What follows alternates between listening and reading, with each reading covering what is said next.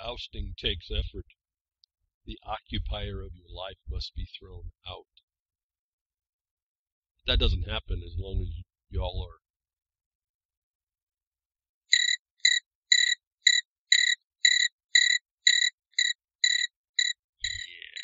crickets. The dang crickets. That's you, not responding to the harm and the threats against you, making excuses. Say this every week. Don't know what else to say?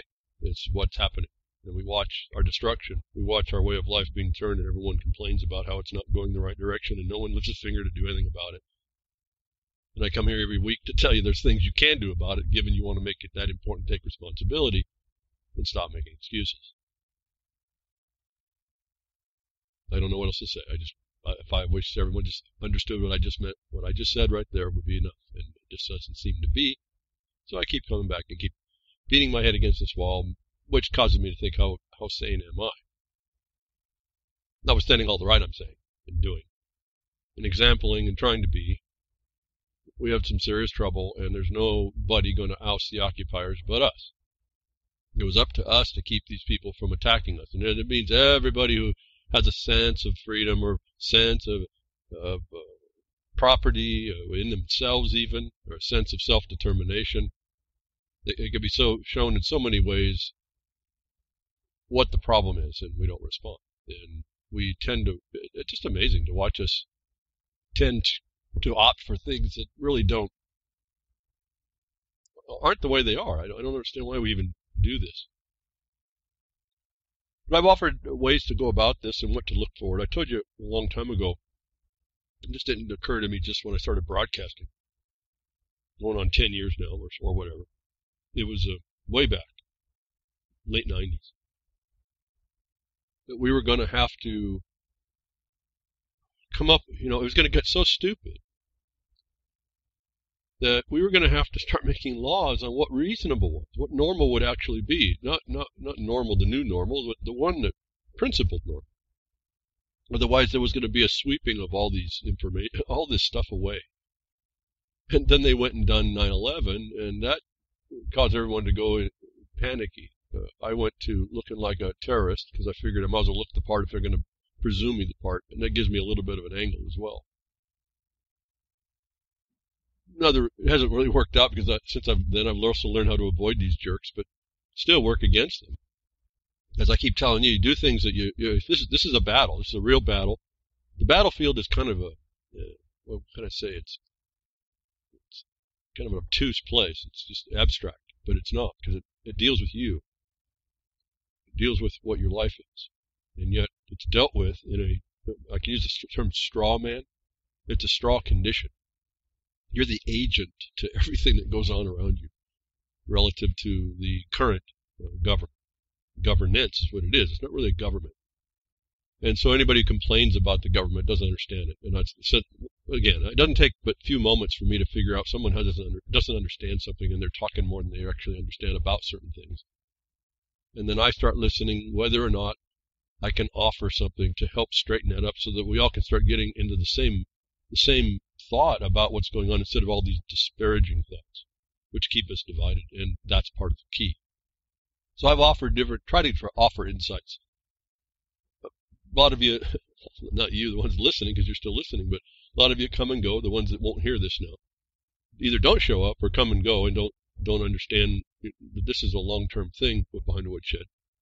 And it doesn't fit your sensationalism fancy. It doesn't fit some of the world that you've understood, and it definitely asks you to do something. In other words, don't come behind the woodshed for me to give you a whoop-ass. No, you're going to come here to learn how you give someone else the whoop-ass when they come trespass against you. And there's a lot of people that don't care that they're being trespassed against on many levels.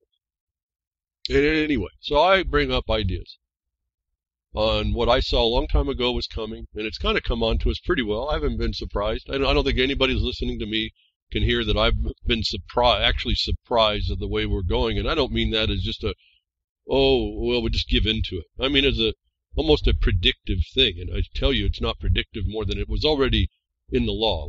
This so-called Agenda 21 that was being denied up until just a few years ago, it's been in the laws of your local jurisdiction since the 80s. That's how I even identified it, folks. This is not just since, I just learned the latest thing here and I'm going to tell you, just parrot all this information. No, this has been a long-term overthrow. And we were supposed to push back, and we, the people, never did. But anyway, so we're in the middle of this battle, and there's things going on. And I still say, well, if we got our heads together, we could actually come up with counters. One of the counters of which would be like make legislation that makes principles normal and not let these lunatics get loose and not let them displace us. And an opportunity may be coming up here in Oregon for that. Now, I'm talking to those of you that want to support cannabis but really don't stand up. You got a couple people sent me emails says you're going to stand up, and you did. Write your comments, monitoring the international discussion. I haven't even really looked at that anymore. I've been so busy. And anybody that's on an email that I haven't sent back a response, I'm sorry. I've just been too busy. I can't focus. I like to give quality time to what emails I do send, and I haven't been able to focus on those. So I got a few that I do have to respond to. And before I forget, if I didn't, I don't remember now if I did.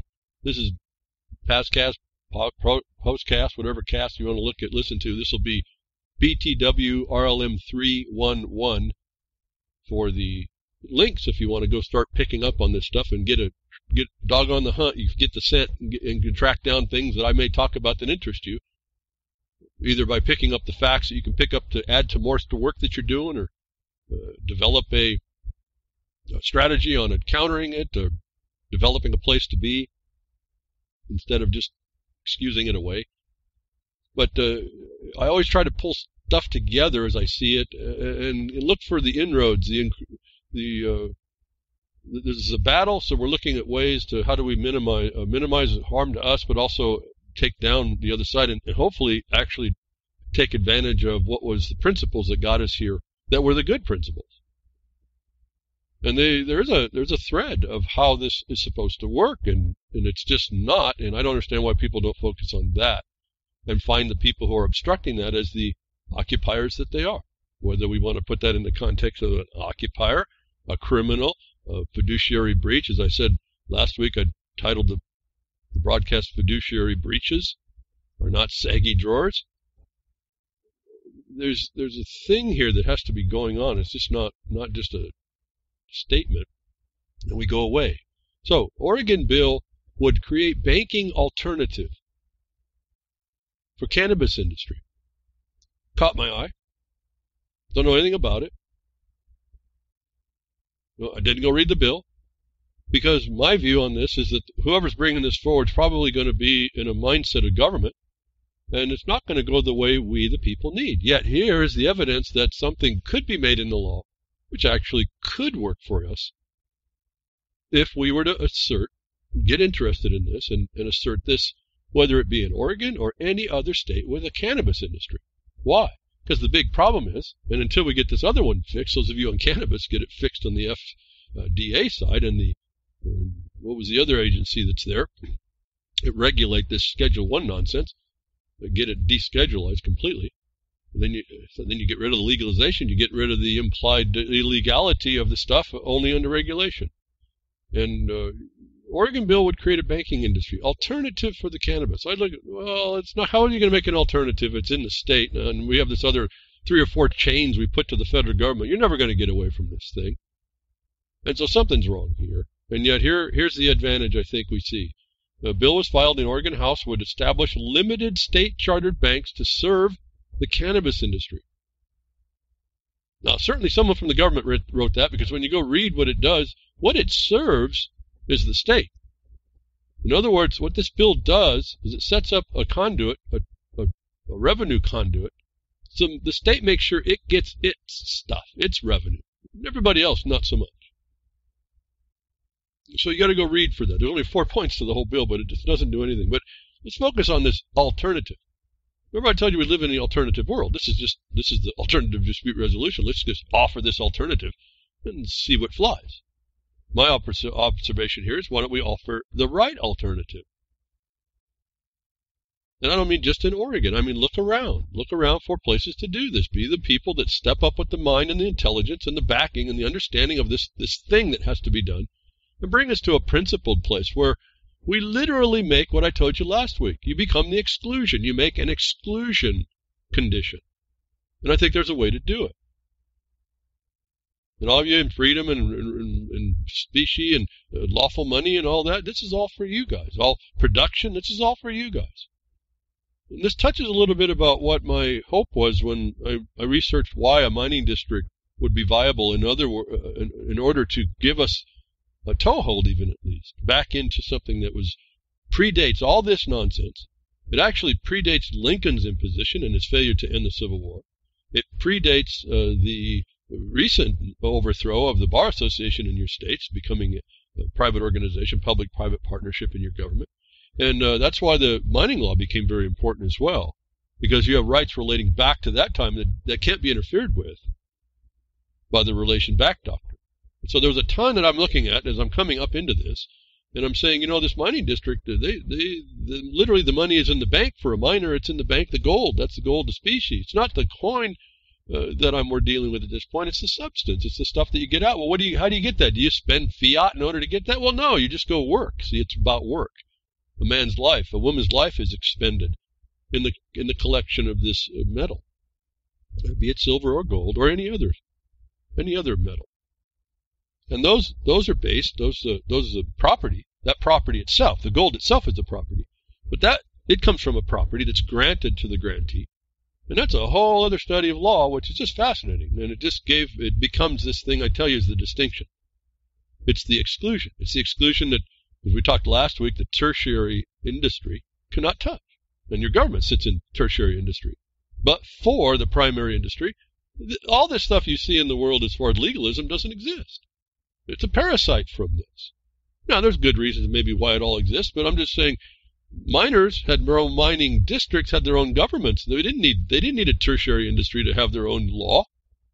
They're twice removed and prior to tertiary government that puts down all this legalism on you now, from which the Bar Association rises up and causes governance on you today. The Oregon bill would create a banking alternative. When you go read this bill, and I guess I could read, but you go read through the bill. I think you need to read through the bill just to see how they're trying to set this thing up. It's a couple Democrats. Now, I don't like to be prejudicial up front, but I figured, well, if it's two Democrats doing it, and it's going to go to the state, and what's going to do? It's going to do funding streams, which they're going to set up from somebody, from some producer, to feed themselves and the stakeholders, the leveraged funding schemes that they all develop from inside now. I said, this is another route. This is going to be a setup for the state to get theirs, and sure enough, you'll find that's exactly what it does. But this whole dynamic is set up because the federal government makes cannabis, or marijuana, whatever you want to call it, illegal. Anything that their little test or chemical test will say is marijuana is what it is, not what you call it or what we want to, the semantics we want to bring to it. They don't care about all that when they're looking for you to be carrying contraband against the king. I mean, it's pretty simple.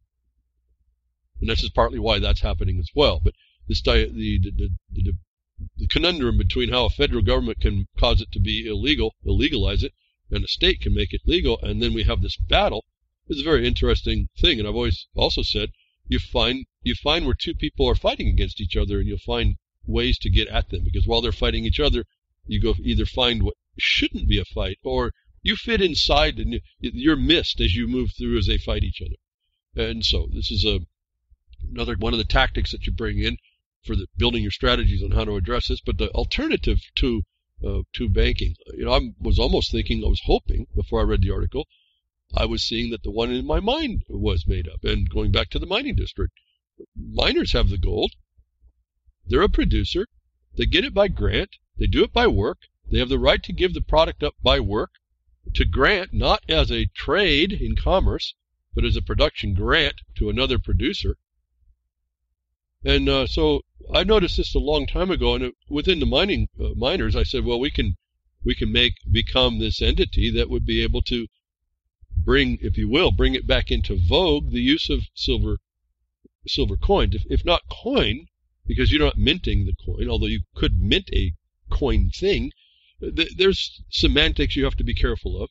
You would just mint something that's guaranteed and certified to be a certain purity, that everybody recognizes on its face what it is, and then just puts it back into habit that it's something that you can use in your medium of commerce between people.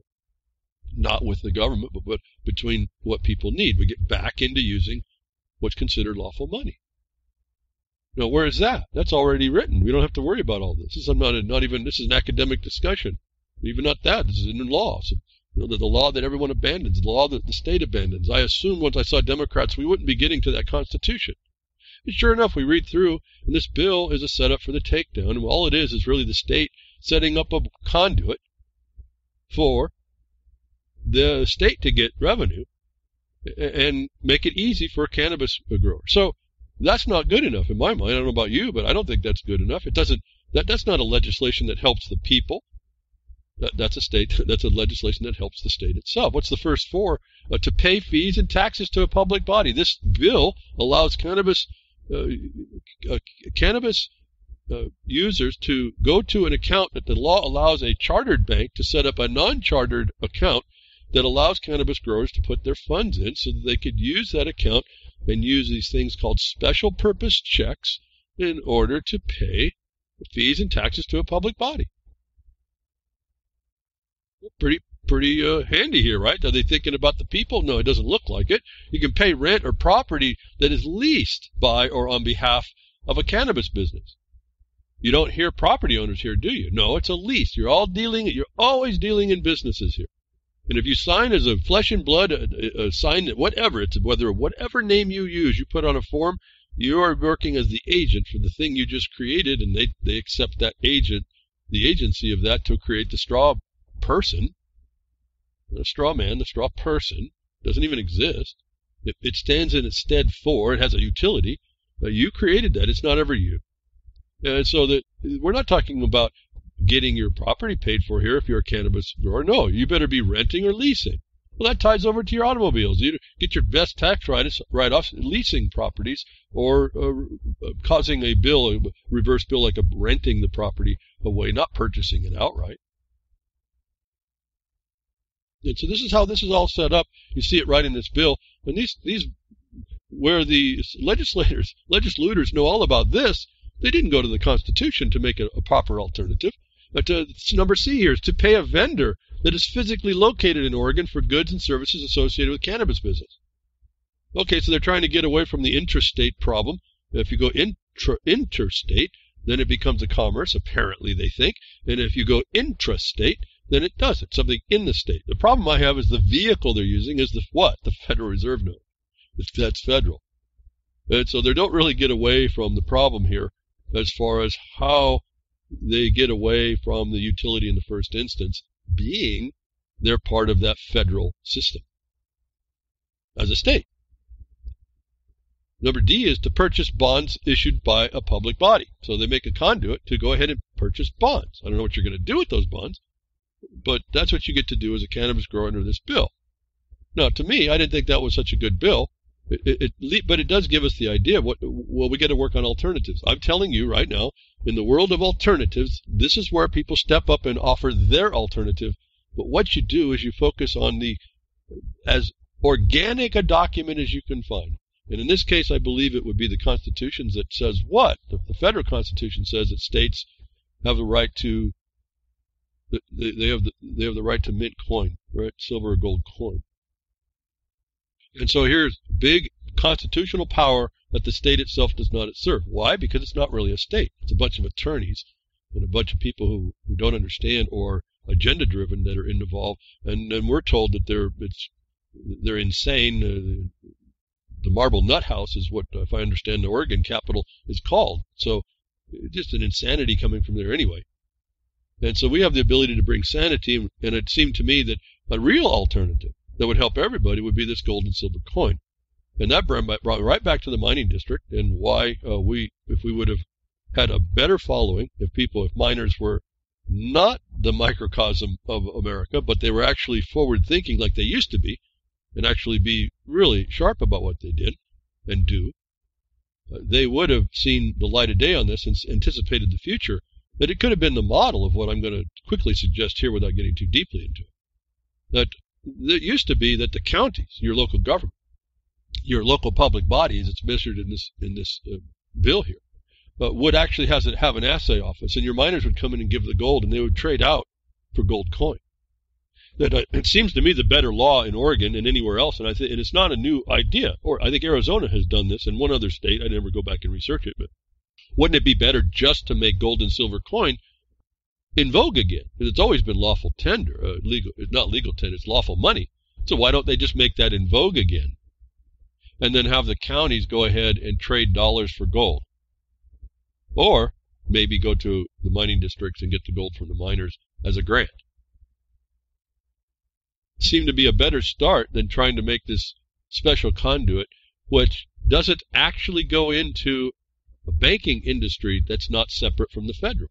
They try to say that they can go through the unions and the credit unions, but they also tell you that they also have to have an agreement with the federal government about using those funds. It's about those funds through the organized system. Private use is authorized under the law under another provision, and it doesn't suffer this thing, which can happen between municipalities which are considered persons. The state's not considered a person. The counties are, and it would be a private grant transaction that's outside of the system. If all they have to do, in my mind, would be one of two things, because they have to re-educate people. One is institute the use of lawful money in the state, and also then put money toward promotion that that's okay, and promote people into using that. And you probably would free up a lot of the cannabis users to go about doing what they need to do. It wouldn't just be vendors for their business, but it'd be in their private goings on as well. When they want to buy more property, when they want to buy any other thing that they want that's not within the constraint of the business. If they want to buy maybe a car outside, they go down and use gold and silver coin. They don't go down and they don't try to get into the fiat system. So this bill is a reminder. We have answers if we would just step up. All we have to do is step up.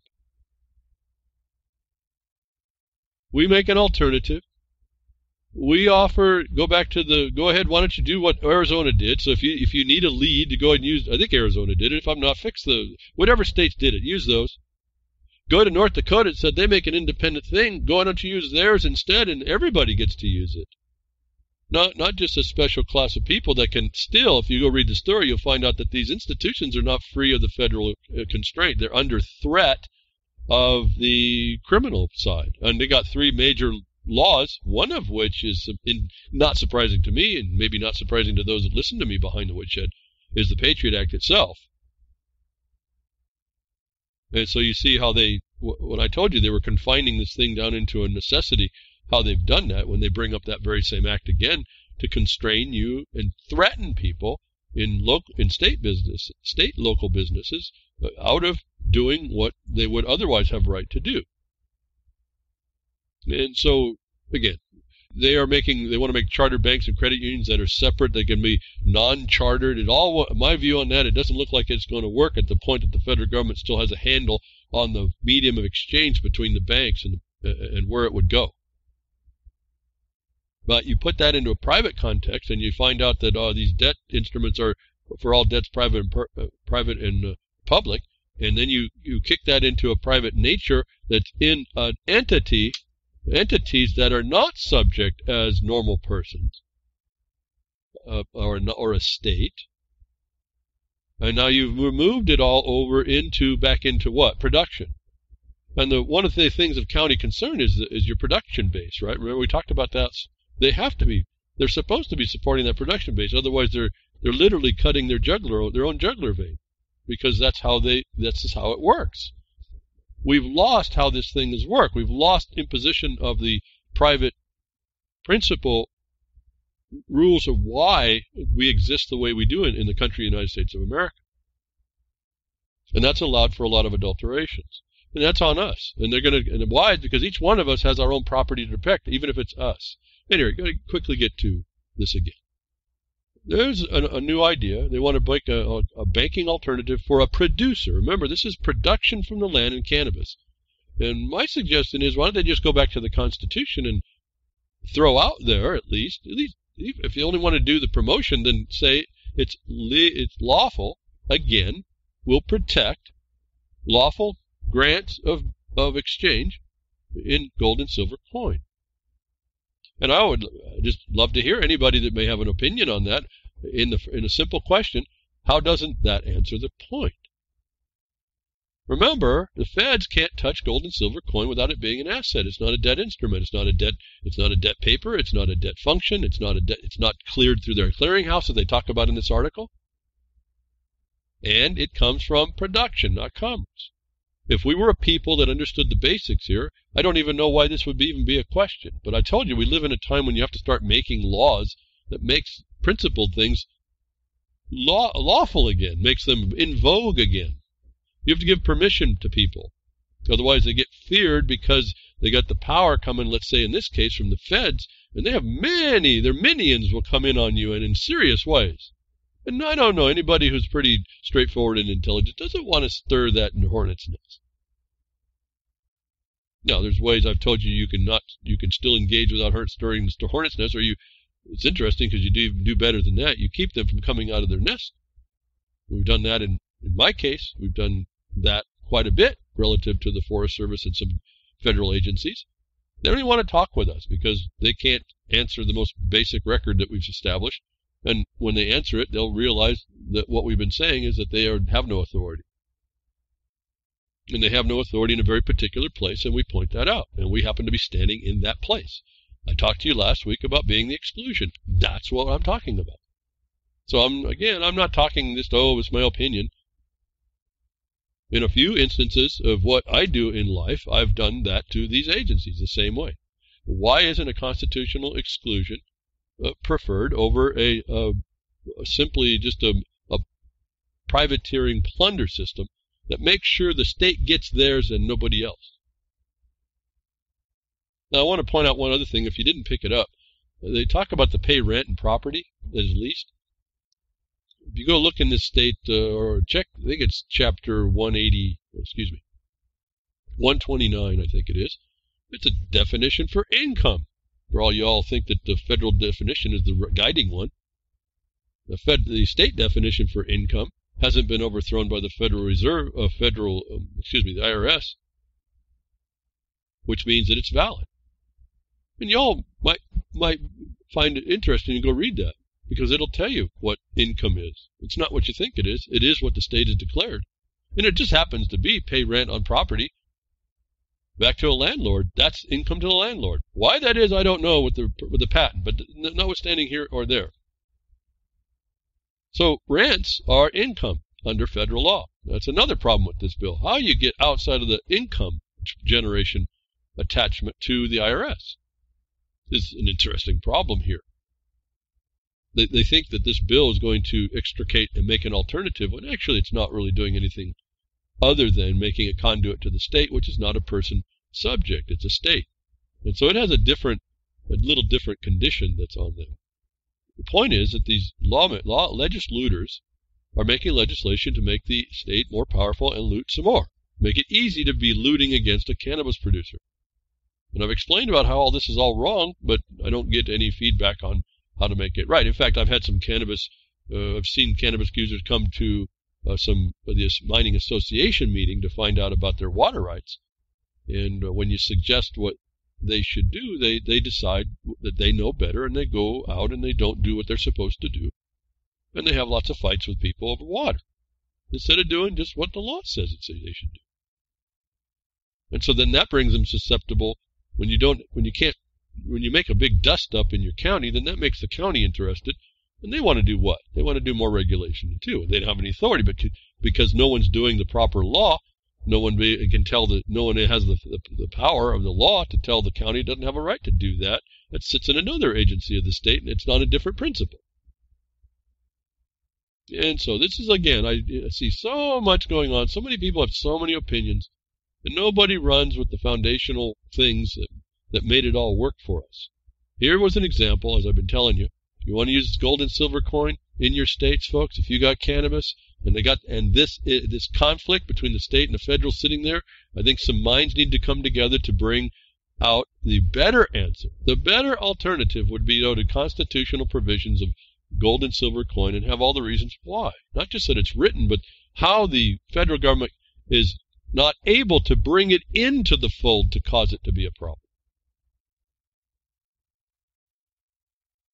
And you get rid of all this registration as well. You remember, when they're going to tie into something that's regulated at any level, you're going to have to give your guts as a producer as well. They're going to track you.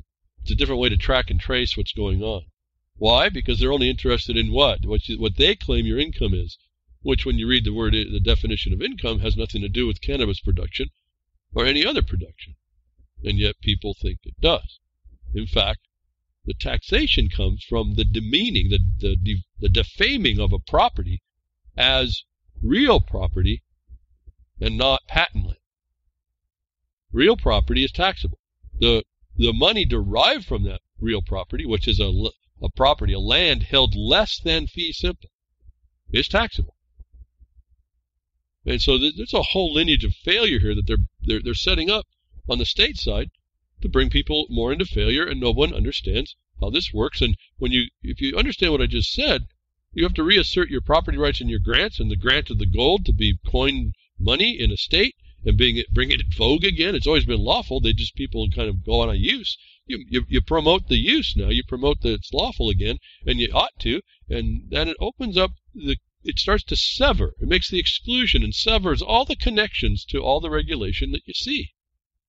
And with a mind in people, an educated mass of people, I don't see how this was part of the protection. The state can't come around this. There's no place for the attorneys to get leverage. There's no court case that the courts can throw this out. In fact, you start identifying the courts as one of the main culprits. Why? Because they're the invader that happened, at least in this state. In that state, if you go read the chapter 174, down around 510, you see HB 2 in there, and it says that they substituted the permanent laws of the people for a Model Business Corporation Act. Yes, the Bar Association did that overthrow. Did anybody stop it? No, they capitulated. They claimed that they capitulated to the demand and threat that anybody who was established before in the organic sense would not be covered by the new governance. And everybody believed it, and no one threw it out, and so they all applied in, which is required. That's why I say become the exclusion. Don't be worried about not being covered. If you know the law, the actual foundation and establishment, there's no need to be covered. People don't have it. I don't believe people appreciate that simple little view, how that really works. And it's in the statutes to read if you know where you're looking. But so folks, here's another reminder. Went through all this discussion. Oregon bill created a bill like banking alternative. Doesn't really. All it is, it makes a conduit to the state for revenue on a thing called income. It's all federal. If you look very carefully, it's still all federal. I don't know how this actually is separate. But it gives us the idea that if they're going to make this alternative, we may have anybody who's a legislator who doesn't want to be a legislator, who wants to make a point, can actually offer the constitutional answer here. And became one more state that brings gold and silver coin into vogue, which is not taken. It's not something that goes through the circulation houses of the Fed. And the Fed has a word here on all this. So you have to exclude yourself from that system. They can't do it inside the state. And the state that exists now is its own private foreign corporation. It's in the foreign nature of the United States as a corporation. Remember, the application of 28 U.S.C. 3002, as it just now occurs to me, is over financial things. That the United States and its instrumentalities are considered a corporation. Not everywhere, and not in every instance, but relative to financial things. And this is what we're talking about. That could be viewed as another veneer jurisdiction that has the exclusive authority of which is all the agencies that are tied to anything that we might call construct out of what we call financial, which is actually this fiat thing. And the tools and the services and all these the facilities that they use to clear this stuff out to keep track of it all. Remember, gold and silver doesn't do that. Why we've gone from that, now that I understand this, I'm not so brilliant, it took me a while to figure this out. Why we meant from gold and silver as people, even and notwithstanding 1971 debasing. So then we went to commodity. That still has value. Maybe not as helpful to us, but it's still more valuable than the debasing they can do to your life. And we all hear the number, and I don't know how, maybe it's less than this, that the fiat, since fiat, your value of your life has gone down to where that fiat face value only has a real value of like 4 cents. So that's another illusion. Then you have this constraint. That's another taxation, if I can say, another obligation they put on it. And the state of Oregon, the state of Washington, the state of California, Idaho, all of them, even Texas. Don't mess with Texas. You've been messed with.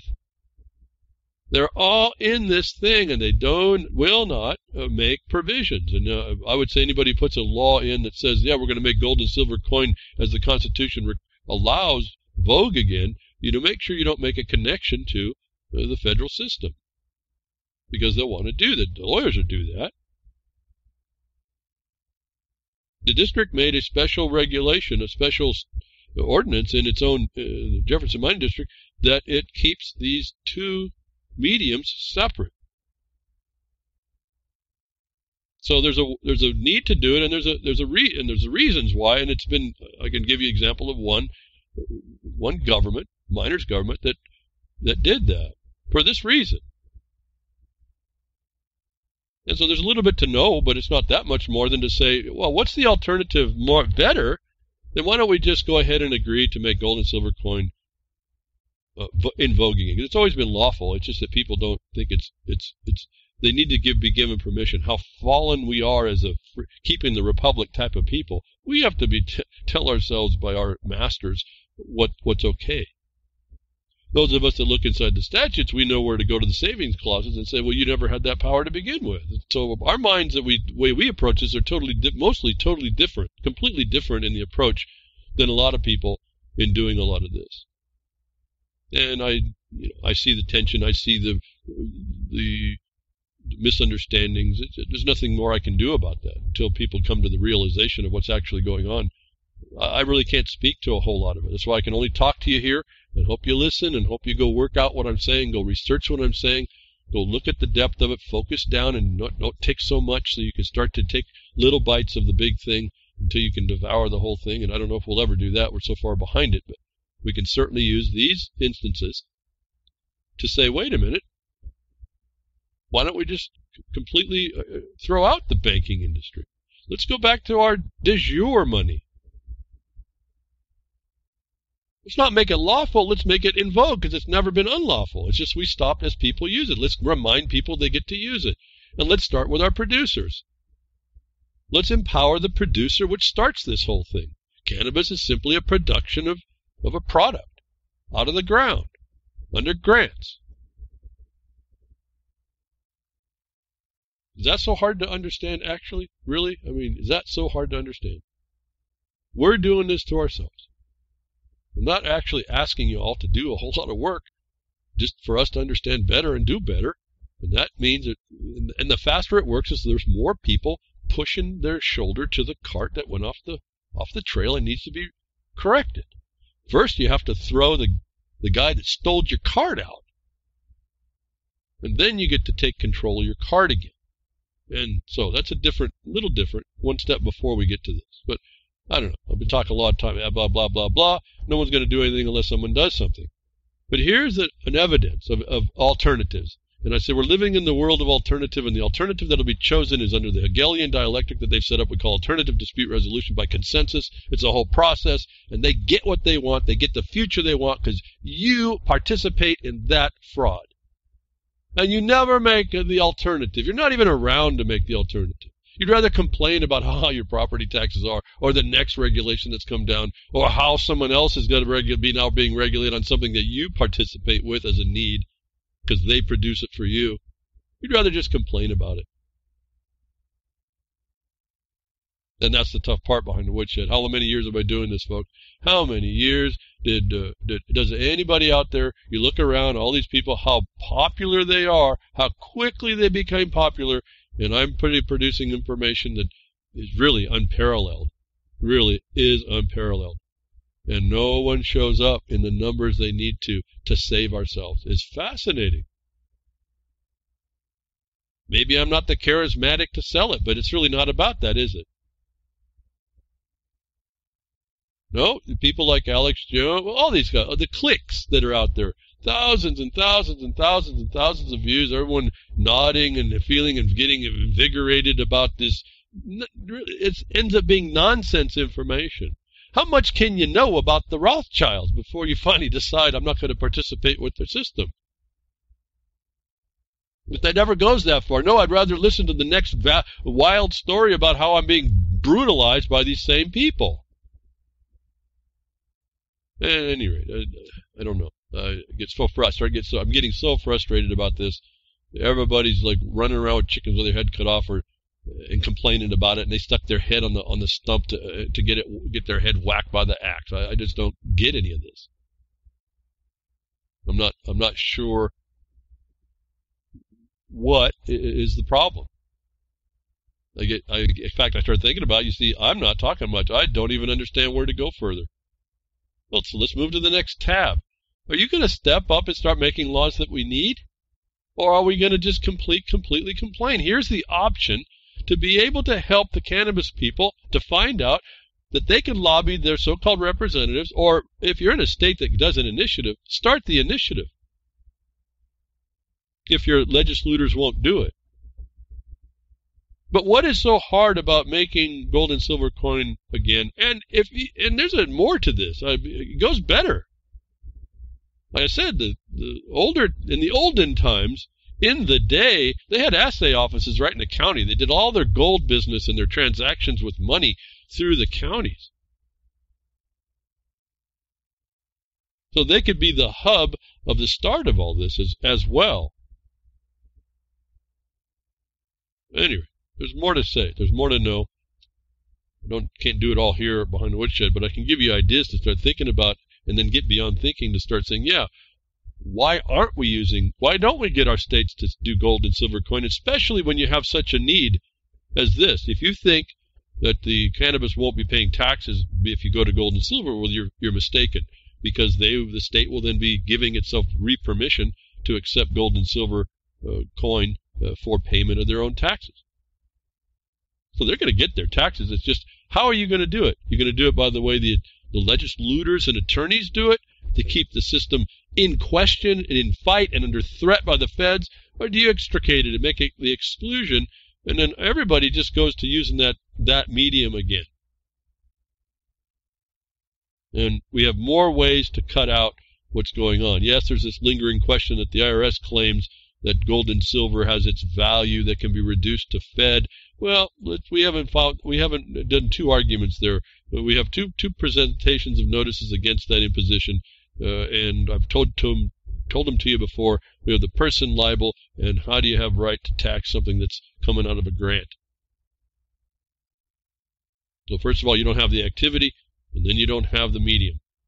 And so when this gets moved forward and people start understanding this better, then maybe we stop seeing the hiccups. We start seeing the better thing that goes on about the principle that was supposed to be riding in this nation before organized political systems and the Bar Association, their agents, the foreign impositions, the NGOs, the stakeholders of whatever agenda came in to take your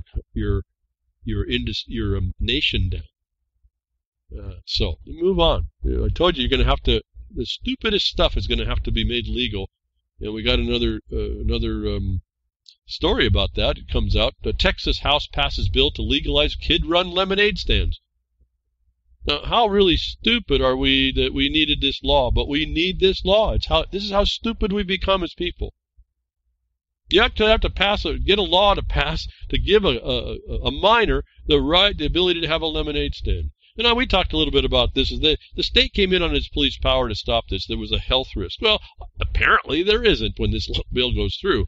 My point is, again, if you thought you had a principle to live and you thought it was normal, these things are being thrown out in preference to the alternatives, which are whoever offers it is self perfected for their help, not yours. You have to start going in. It's as stupid as this is. You have to make a law for everything that's principled and right. Here, a Texas House passes a bill to legalize kid-run lemonade stands. Now, how much do they control your life in the state? We'll also show you something about the prison you live in. But until you start stepping up, as I keep telling you in other areas, you got to get in with the police and make their policy for them, because they're too smart. That you can be too smart to be a cop, and you can be too psychologically stable. They need guidance. The Supreme Court says your local military officers in the costumes of police need guidance on how they're going to treat the occupied people. So, Texas passes a bill to legalize kid-run stands. Yeah, lemonade stands. Yeah, that's right, because we're in a time that anything you thought was normal has to be made the law again. It wasn't good enough that gold and silver coin is in the Constitution to be used. You have to make a law that says it's okay to use it. Why? I don't know, but that's who we is as a population anymore. Interesting way to stop some of the problem and the profit of the abortion industry. Court upholds Indiana law banning sales of aborted baby parts. If you didn't think it went on, first of all. So a sale of aborted baby parts is going on. And we have talked behind the woodshed about how and why and what. And last week I kind of creepied out, or the week before, one of these recent weeks, they're going to use these. They need to get these fetal parts right before the baby's born, because they need that baby in almost intact shape so they can do what? Do their next generation experiments on the mostly developed fetus. That was an industry decision. Well, you can stop that by saying you can't sell in aborted baby parts. You can kill what Roe versus Wade established. I said you have to make laws that are principled. This becomes into really slippery slope stuff, but if you want your son and daughter to have an innocent lemonade stand before they're supposed to get have capacity and have majority relative to contracts and making decisions and applying to the state for things, you want them to have an innocence. You're going to now have to make laws in order for them to get used to being an entrepreneur before they work up into being a servant to the state, a slave. But you want to stop the sale of aborted baby parts? You're not going to stop the abortion. Well, not necessarily, but you're going to stop the industry that was created around abortion. And a court upholds the Indiana law banning sales of aborted baby parts. I thought was a pretty interesting way to get at the problem. In other words, for those of you that are minded in the law and you want to start making some policy changes, because this is all just policies, nothing law, actually, because of the way this works out. There's laws to regard, but they're not really being regarded. And so that's another problem. And this is why I tell you about doing your remedies in certain ways, so that you trap these people from keeping you sequestered away from what you have right of. Anyway, so that's a way to do it. You set up a case. They used to have trial test cases. I don't know if this is a test case. It doesn't matter. They set this forward. The law got put forward, and then it was upheld. And so this is the world you live in, and I don't really like it all. I don't like all this stuff that they can do around you and to you. And actually, this doesn't affect me at all, even if I was in the state, right? But still, it's important to see on the things that do affect you, how you go about to adjust them. You just don't sit there and wallow in the stink that someone creates around you. Hopefully you're ahead of that. Hopefully you're vigilant and observant, and when something comes down the pike ahead of time, because they give you the notice everywhere, it's in the news all the time. The notice is in your awareness all the time, and that's what they're using to take you out. You can't rest when you hear this stuff. And I'm still saying if we would organize up as a knowledgeable people, we wouldn't have to each one of us wouldn't jump on everything. We would know generally about ourselves as a knowledgeable people, who is best to hit certain subject matters, and they would jump on this stuff. And we would maybe lend our help, a phone call, say, hey, do you need any help on some of that? I got nothing going on right now in my specialty, but I can lend help. This is partly what I wanted to get the Jefferson Mining District to do. We'd have a bunch of miners doing a little specialized things, and when we had needed some extra help, some more people could come to help out a more critical problem. Again, the microcosm of the miner, I was thinking we could create the example of what the society needs to start looking at. Why? Because we're living in a time when you're living in a military occupation, The military occupier has immunity against whatever it does, and if you want to have some protection about that, what they can't take out is your ability to make laws against them taking you out for the stupidest stuff. In some regard, I look at, if we can't make a law that allows kids to do lemonade stands and other things that innocuous, like we all did, those of us in the day, we're, holy smokes, this is the problem. So when you get into bigger issues, maybe like this banking thing, it really takes some thought in how to avoid a system, but actually sit in an organic thing that predates it all. You have to have a pretty good fixation in that subject matter. It's not impossible. It was written. It's supposed to be understood by everybody, so there's no excuse there. But if we can't get little ones to have an lemonade stand, and we have to write laws, let's go back to the basic question. What place do you live in? That's a point. That even has to happen. Can't be a free society. Can't be a place under law. It's under a rule of law. It's underneath this contortion, this carnival mirror, even locally to us. So, another thing here. So here the court upholds this aborted baby, banning the sale of aborted baby parts. So they do it, folks. So now, who's been making money on baby parts that anybody in the United States might condemn China? You don't think all this pirateering isn't going global and hasn't been global. It's just a joke. But here we go. Move on to, more things of nonsense that you have to be careful of. And this is another test case type stuff I have to wonder. A U.S. judge halts hundreds of drilling projects in groundbreaking climate change ruling. So if you think that's going away because we think that it's nonsense, the system is not. And why do we know that? Because the Bar Association, in its House Delegates resolution in paper since the early 90s, has said that they promote sustainable development, one of the weapons of which is climate change.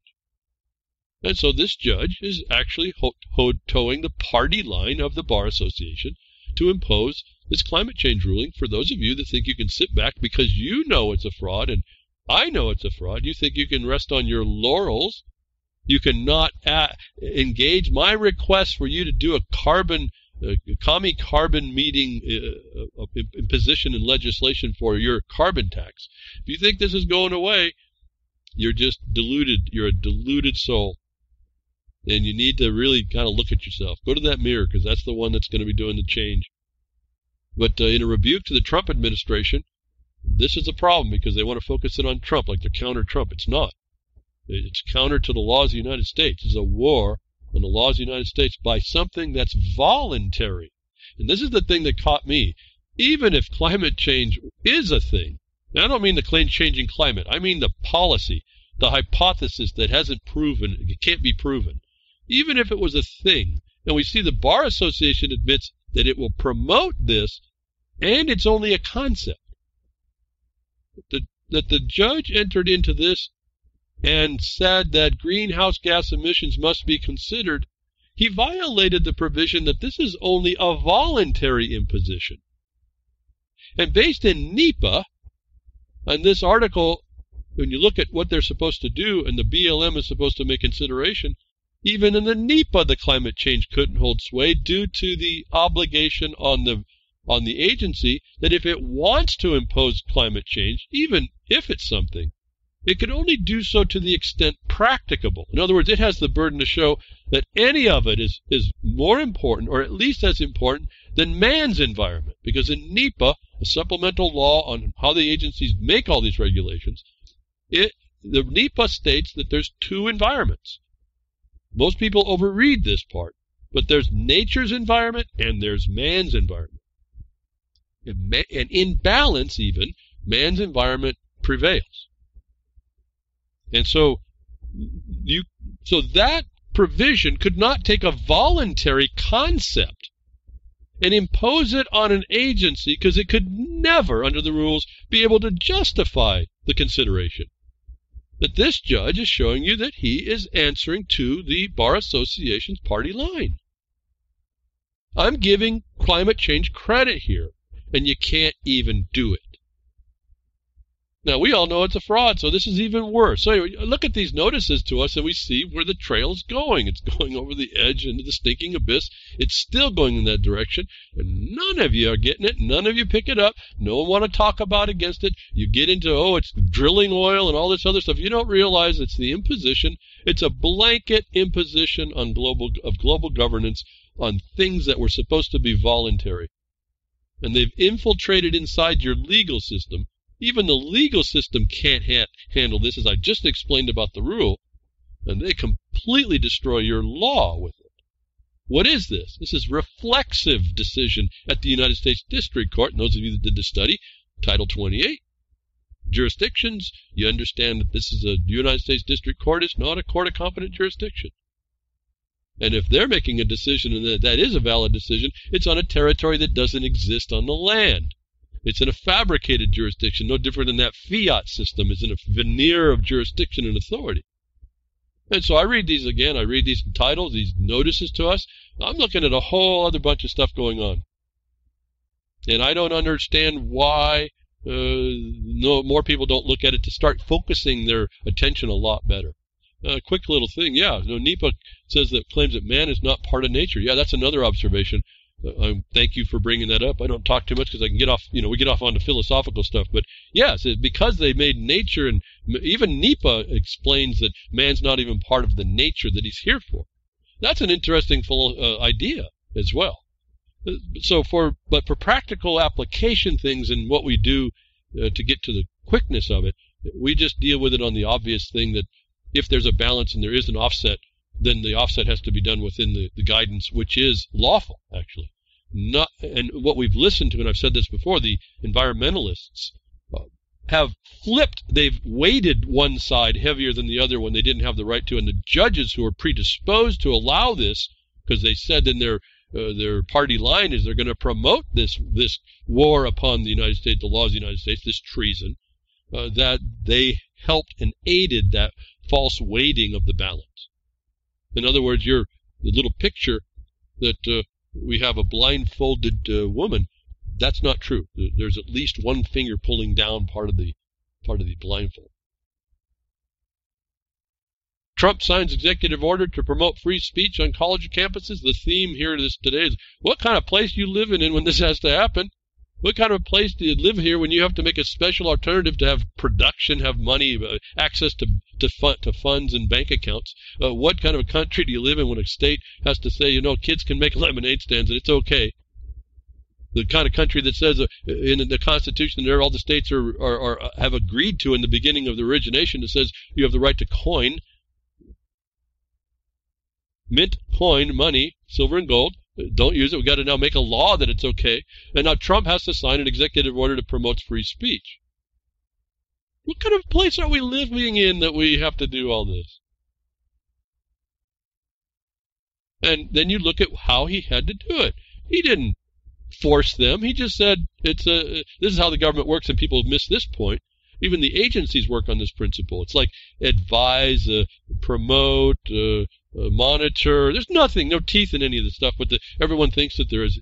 Trump could do this by saying, well, you could do that. This executive order says, if you continue the path that you're going and not let the speech be free like it was just not 10 years ago, we're just going to withhold your federal funds. That's the biggest story right there, more than even this. The first thing for me is, what kind of a country you live in that a president, so this office has to come through and tell people to give the instrumentalities of states to give free speech equally. But look at what they did. They did it in the capacity of a financial constraint, didn't they? A threat of loss of leveraging funding from the feds. There's your corporate connection again for those of you that want to go through the 28 USC 3002 all the time. You shouldn't, but only do it for finances. Go look at the beginning of that chapter. You'll see it. It's not that it's not usable. And it's usable. We'll use it right here. But it's not usable everywhere, like in land grants, because that didn't even exist. There's no finances essentially involved at the land and the work grant. But getting back to this, what country are you living in where it promotes free speech, an amendment to the Constitution? Do you think that thing is working when people are beginning away with doing this through these entities, in this case called universities? What did we sue in 2013 but the university system for being co-opted, infiltrated, occupied, and they are the instrument of destruction. And the only thing the president can do is say, we're just going to keep you. You can do it, but we're not going to keep you. We're not going to pay you no money through the federal channels. Because that's really how you live and breathe. So these entities are financial in their origination, aren't they? So, more thoughts. Go where you will with that. The point is I keep thinking, what kind of a country are we living in that does this and allows it and requires these sorts of responses?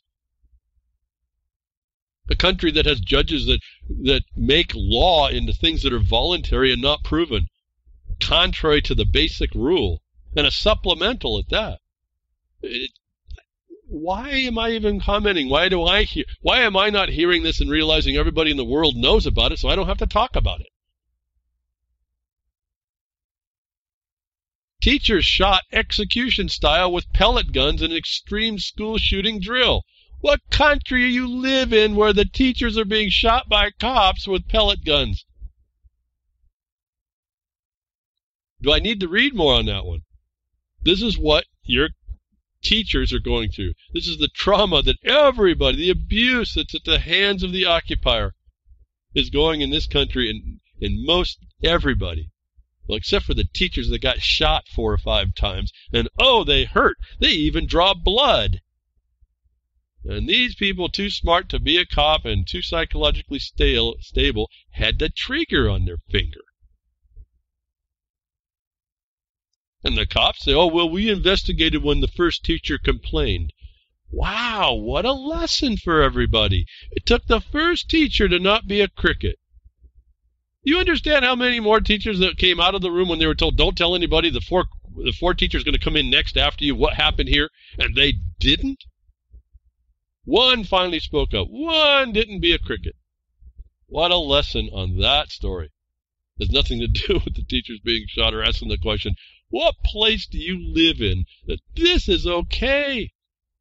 This is so far outside of my thoughts, I don't even know what to think about some of this stuff. Literally is getting beyond my ability to. It's not that I don't comprehend it. It's that I think I comprehend it so much I'm speechless. Here's the next one. Where do you begin with this stuff, actually? Well, there's a place to begin, but I mean just the fact of having to deal with these kinds of concepts. And such a menial thing like a law that allows a little goat, to have a lemonade stand? Are you kidding me? You would think that's the worst, that's the most important things we have to do is worry about that. We have to make a law over it and nothing else? And then I just don't even know where to begin on this. These are such vile, deeply vile problems. I don't even know where to begin with them. What kind of a place do you live in when the Kakistocracy is the only thing I can come to right there? It's not even, it's a governance. It's not a government. It's not by and for the people. It's a Kakistocracy. The worst has risen to the top. That you get this statement out of a Secretary of State that in the past I would have thought was a very noble thing because it's your diplomatic interaction with other peoples with other ideas in the same world having to live together. Pompeo claims Trump sent by God to save Israel. That was the first story that caught my attention. And I just had my responses to the story was many extreme serious defects here. That statement, Pompeo claims Trump sent by God, I still can't fathom what I'm reading there. And we talked about a little bit about that when we were looking at Trump coming in the evangelical part of this, and the Presbyterian part of that, and the Catholic part in connection, and the focus in on presenting the fact and promoting Israel early. And I said, this is a latent problem. And my question was, would it fester up? Well, we're seeing it is, folks. This guy is exactly who he says. If you looked early on, it's all coming to fruition. Even while we had the nonsense of all this other stuff in the Russian probe and the Mueller nonsense, as I called it, I can't remember what I called it on the Freakers Ball Twitter. Nonsense, complete. It's filth. I say Mueller thing is filth. It is also a distraction, but it's not a distraction. It's actually attack. It's like an intra-party attack. But Pompeo claims Trump is sent by God. I don't even know where to, again, I'm lost. I'm speechless at how defective that whole thing would be, and not just on the politics. It's defective across the board and deep in every subject matter that you would discuss. Pompeo claims Trump sent by God to save Israel. Turkey scolds the U.S. for Golan Heights.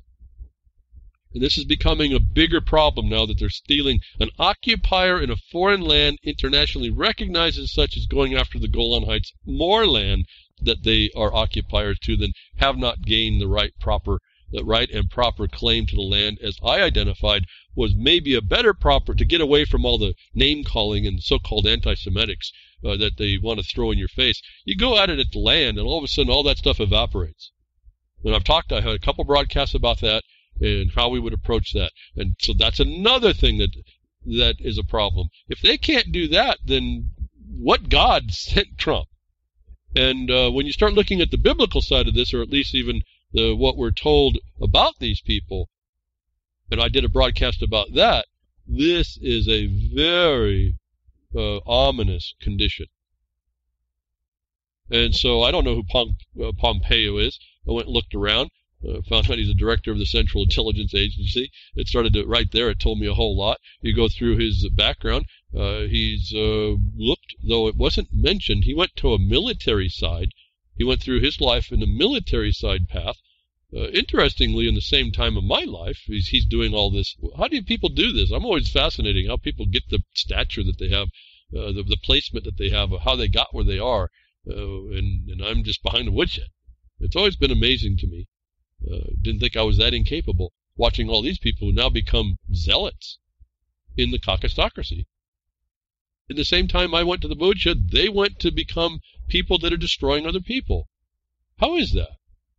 But reading on Pompeo, it's pretty interesting, just watching him going through it. Guess what? He happens to be a lawyer as well. And so we have lots of the negative, lots of check marks in this guy about that statement. And like I said, I don't even know where to start. Pompeo then came out and said, God sent Trump to invade Iran. Now, I don't know where all this evangelical zealotry came from, but there it was. The latency I identified early is coming out. It's kind of terrifying in a way, especially when it's in error.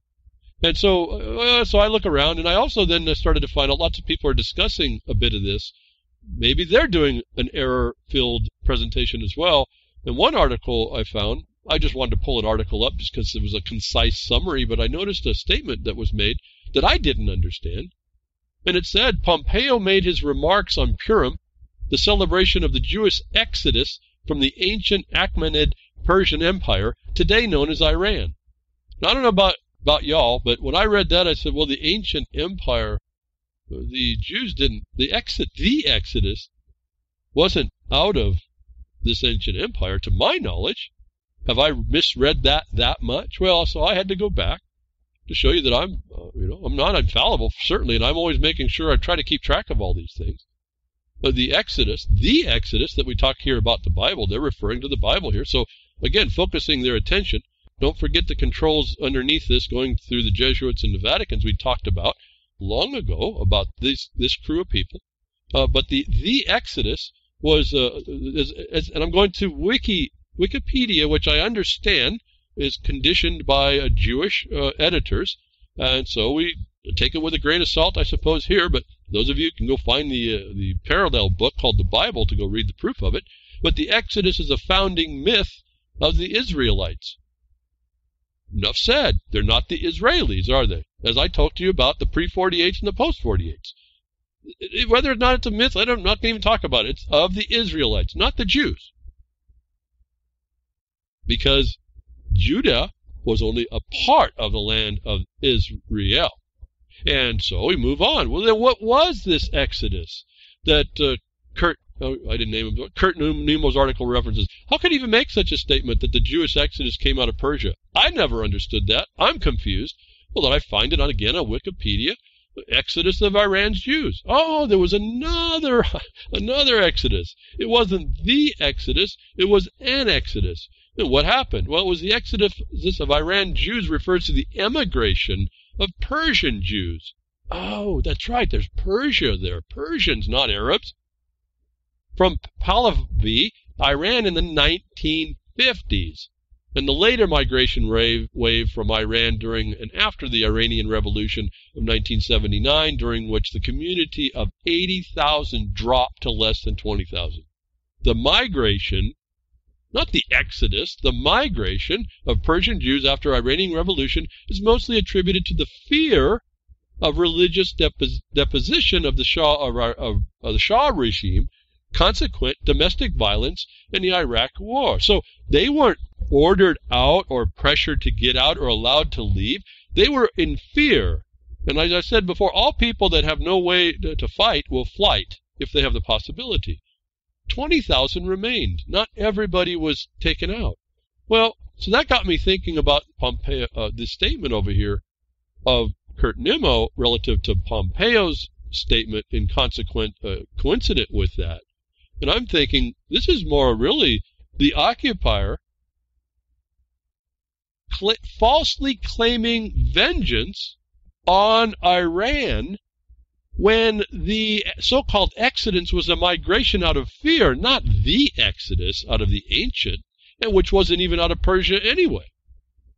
All this stuff, because my mind was saying, well, it all happens down around where Israel's current borders are, all in Egypt and all that area. Just right in there. That's where all this stuff happens during the Bible. And sure enough, you go and look. Nimmo is now saying this is the exodus, but it's not. And so we got to be careful on even people that may be given credibility for their truthfulness. I was confused. I looked that up. I found out it's not true. This is all the post-48 stuff.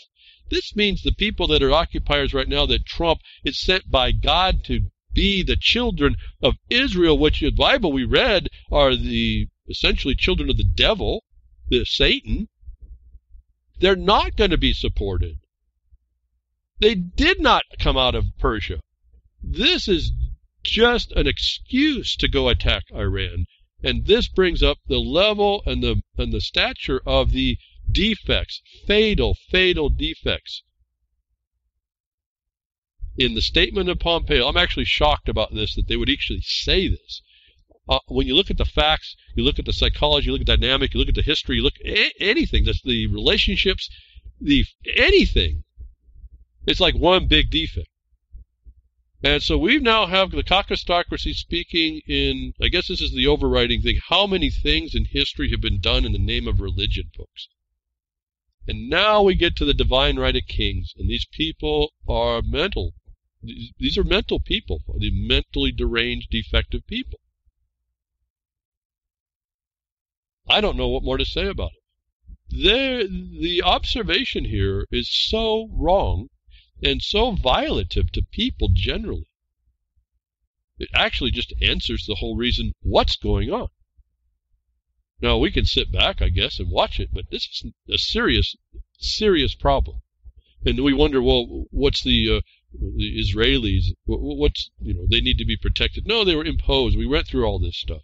When they can make a land claim there, I'm good with it.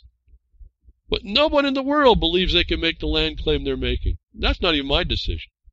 If they were, whether I'm good with it or not, now that I think about it, who cares what the guy behind the woodshed thinks?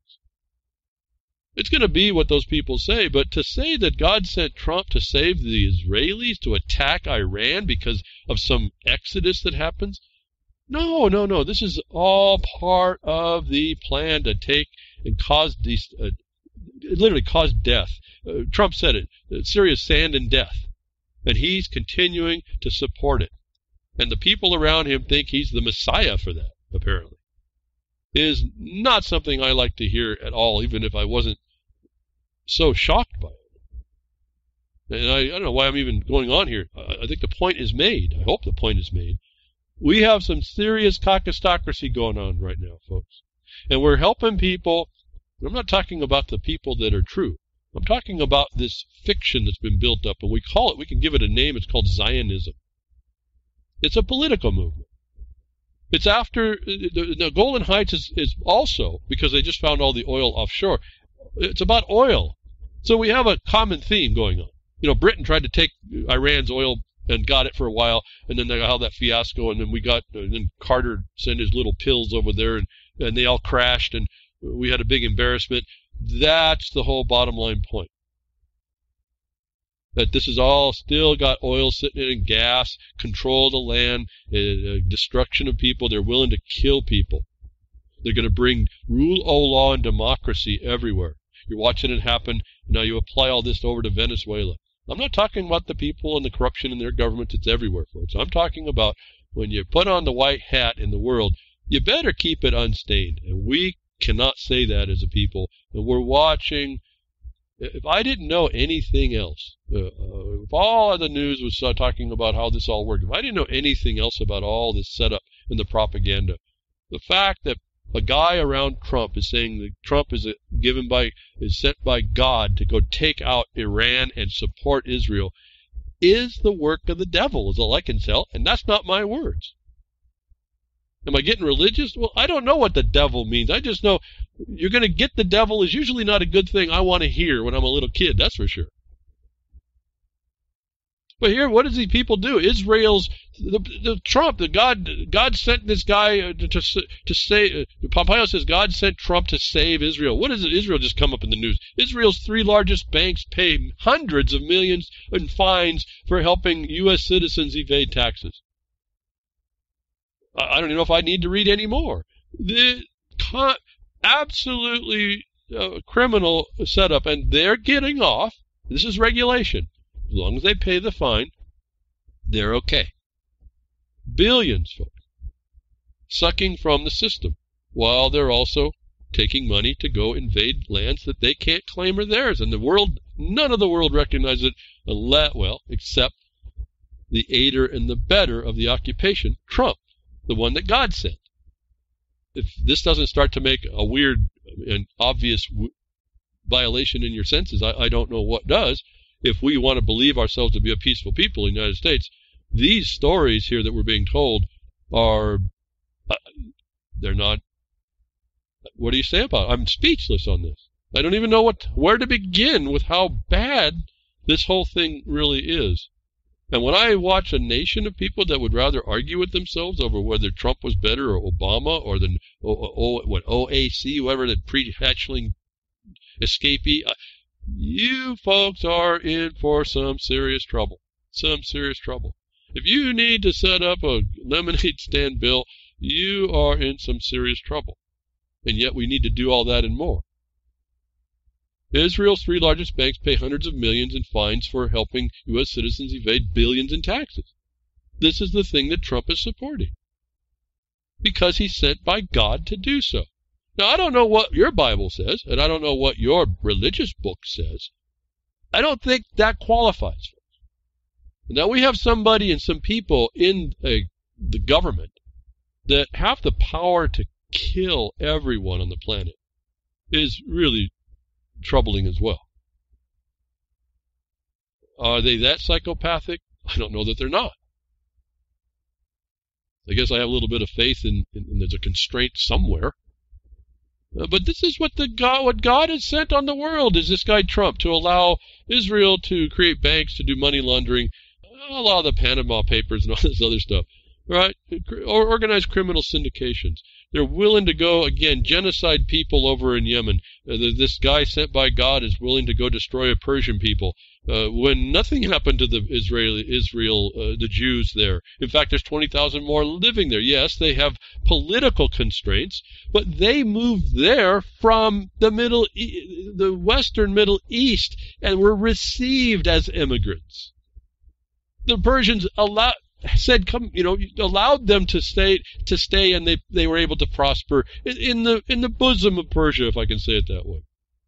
Is not something to be used as an attack, a reason to attack them.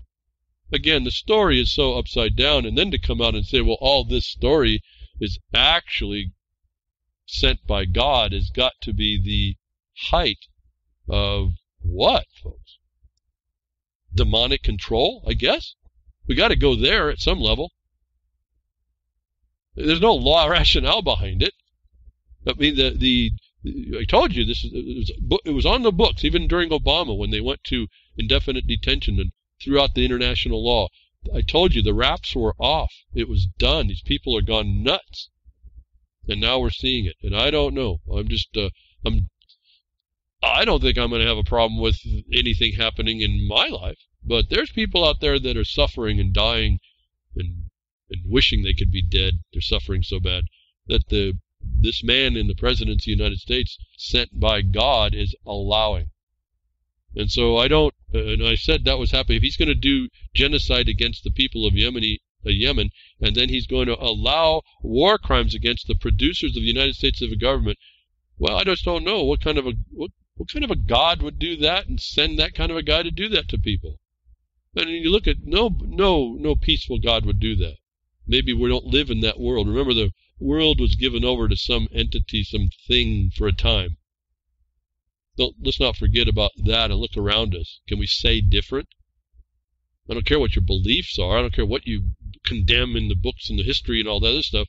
Look around you. So I keep look around you. What kind of a country do you live in where your cops come, your military come and shoot teachers to abuse them, to be afraid of not responding to a terrorist? Understand the dynamic on that as well. You're going to throw your life out because you don't want to be shot by an airsoft gun because you were told you have to attack the attacker and they provide you nothing and no reason and no facilities and no society that think that's no good and it won't happen no more. No, they go ahead and they foster and encourage this, notwithstanding that all these drills seem to be connected to these shootings. Again, it's the war of terror against you. And it's done by the government itself. Remember, the original definition of terrorism is a system of government that rules by fear, intimidation, and dread. It says by terror, but rules by terror. The word terror equals fear, intimidation, and dread. So it's a system of government, not people in bomb vests, not you or me. It's things that are brought by God to go tear down a country somewhere else or its own people. For what reason is beyond me, because I don't understand it. I don't get it. I have no reason to tell you about that. All I know is it's happening. And until that first teacher who was shot said, wait a minute, you don't have no right to do it. Luckily, it wasn't real bullets. But we had an accident. That was a real gun we used on that one. Until someone stopped being a cricket, nobody knew what was going on, and there was no step. These people were so corrupted. There was no steps prior to avoid it. And only under the scrutiny were they going to look at it, and then only half-heartedly. Is this problem now on a global scale? Remember, Israel's the place where all this technology's come up for surveillance. It's the place that it's the hub of this new technology. They're talking about new economy coming up. It's the place where that they can fabricate your DNA. Why do these people do this? And remember, data is information. We're back to the mercurial aspect and dimension. And it's not in control of us. It is control of us. It's not in our control. Information is not in our control. Well, anybody on social network sees that. But we're beyond now. I'm talking a little beyond this, actually before that. So Israel is this hub of destruction. And people around Trump that believe he's been sent by God to support this. And again, why would they want to fabricate DNA? And we heard, I did a report behind the Woodshed. Then we find out this little thing. Remember, DNA is an interesting natural data storage system. And the monkey mind is pretty cool. It's pretty clever. Well, it's now come out that Microsoft is now demonstrating the first fully automated DNA storage, data storage. They take your DNA, they take a synthetic DNA, and they fold up a bunch of data inside these strands that are more compact than anything we've ever done in the world. The data storage looks more like a biology lab setup.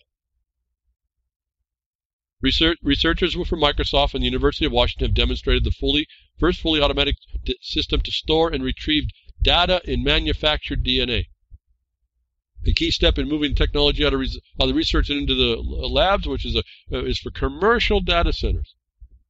Fascinating technology, but remember, I just said Israel, the same God sent man on earth to support this occupier in the world, bent on destroying by excuse, anybody in its way. Also fabricates DNA, your DNA. Now they're saying it's for data storage generally. And then this story pops up. Rwanda, the first to create a nationwide DNA database. Remember, Rwanda was the place that I think they made that movie over, where the Tutsis got massacred? How fast do you think a regime like that would pick up a database like this and go looking for the people they want to get rid of? Do you think it might come from a nation that has the technology that already wants to commit genocide on Yemen, people of Yemen, the Persians, and the producers of the United States of America? Do you think maybe they'd have a proclivity to do something like this? And my thought about all this was, maybe we could just hope and pray for the fact that the Microsoft database would be adulterated by the Israeli fabricated DNA somehow, or that's how you would hack this database system in the future. Generation Z, you listening? Wouldn't that be interesting that their DNA database got CRISPRed? And so regimes and psychopaths like Rwanda's ruling class couldn't get a hold of this database that is more compact. They're saying like everything we know could be fit in some small cubes relative to how much information can be packed in the foldings of a DNA, which shows you how awesome the natural creation is. So the technology is coming. Take all this fabricated DNA and store data in cloud, so-called, in someone's computer. All vulnerable. No one's going to check the vulnerability. This is your future, folks. And it's already happening. Look at this is already happening. How much power is going to be in the hands of a few people? And they're going to, and I've been telling you, been promoting this AI. It's not, folks. It's just someone making up a math program. There's no intelligence. There's no cognition behind any of it. And yet it's going to be given the status of an expert. It'll be the best practices. It'll be the best science. And it's going to be run by psychopaths and people around psychopaths that believe that those people were put there by God. Does anybody get chills when I'm saying that? This is not my words. Pompeo said this about this guy, and then I went and looked at the condition that someone else described and I found an error in that thing, but that exposed that error, and studying it exposed an even bigger vindictiveness. I mean, I don't know what to say. It's just chilling to some level. I guess maybe that's it. My jaw just locks up by freezing. It doesn't understand what to tell you. And we all sit as crickets to this thing. China says it's going to arrest 13,000 terrorists in Xinjiang. What do you think they do with these databases, folks? They're already doing it in China. They call you a terrorist. Those of you sovereign citizens out there, folks, anybody who does any court filing that sounds anything off, any resistance you have at all, you'd be called a terrorist? What, an enemy combatant? In what law?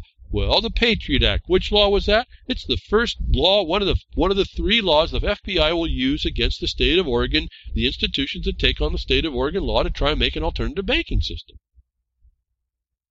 Am I tying it back around, Frumpy? Did I come all the way around? It only took me an hour and a half. See how this works, folks? It's all right there for us to read. And there's more, folks. I can't even tell you. Like I said, this Pompeo thing just shut me down.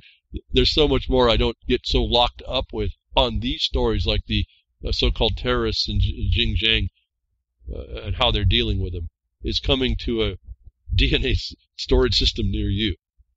And remember, the people that run that are the types that would agree that a man in an office is put there by God, who turns around and causes genocide, who's agreeable to that and to build it up, and then has all the minions to enforce it. Remember, Microsoft said that it'll give all of its technology to the military. How am I doing, Solomon? Hope you're doing all right. You know, I say that, not to Solomon, I say that about the military all the time. I just say, you people must think I'm nuts. I just must be some focused idiot. But there it is, folks, to see. You can try and change my mind. It's everywhere. And again, it's not unqualified everywhere. It's categories, it's probabilitized, it's sitting in some proof. There's a proof I can provide for about anything that I say, about any place. I don't know if I ever, there's so much to think about, I just can't. I'm getting so backed up. I'm really getting refined. I'm finding out I just don't have the attention span, although my attention is 100%. The attention span to go off very far on all this stuff. I can't even hang on to a lot of it. I have to just hold on to the nubbins and then work my way back. Why? Because I have a foundation that allows me to work my way back. In other words, it's like telling the truth. I don't have to remember the truth. I just know it. It doesn't help many people, but I at least can do the thing for me. So here we have Rwanda would love to go after the Tutsis again with a DNA database that Microsoft's going to hand them as a tool to the military. China's already calling people terrorists. 13,000 of them, folks, on somebody's whim, apparently.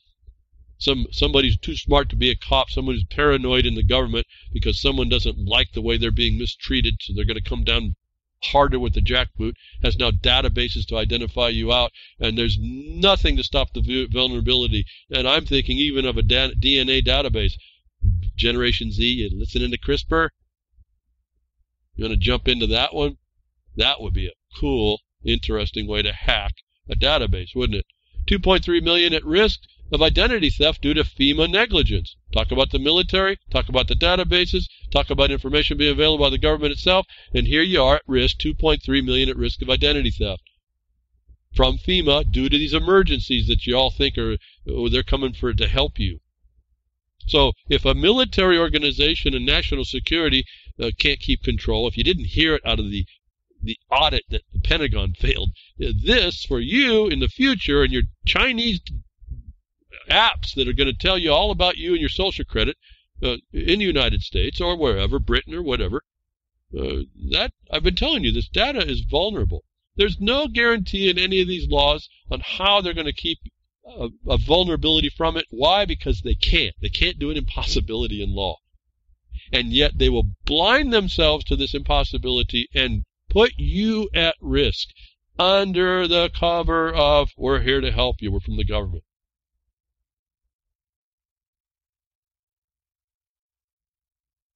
Getting over to the idea of pretext, the ideas of someone coming under with a big smile and a hearty handshake to stab you in the back once you commit.